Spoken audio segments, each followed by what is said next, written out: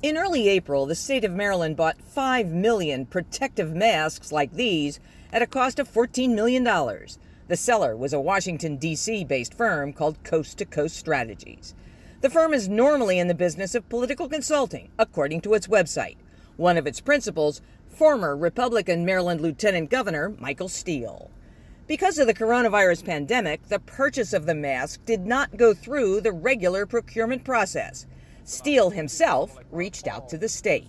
We receive PPE recommendations from various sources on a daily basis, a spokesman for Governor Larry Hogan said, from politicians and legislators to baseball players and total strangers. Chairman Steele was one of those who reached to us, and we referred him to our procurement officials. We asked procurement officials if the deal was competitively bid.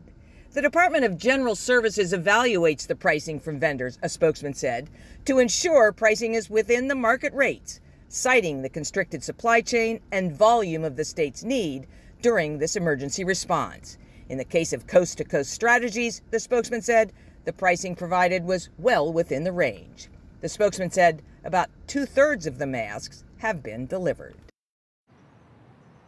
Just last week, a legislative committee grilled state officials about spending $12 million for masks and ventilators with a different political consulting firm.